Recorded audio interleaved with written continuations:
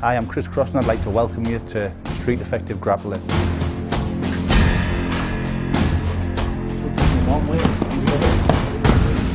I want you to be able to go out and practice things that you may not have thought of in order to stay safe in today's society.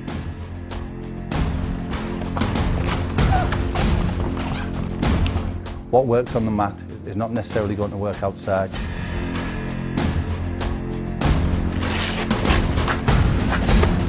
I want people to go out and do things that they wouldn't have done before in order to enhance the training and the grappling skills.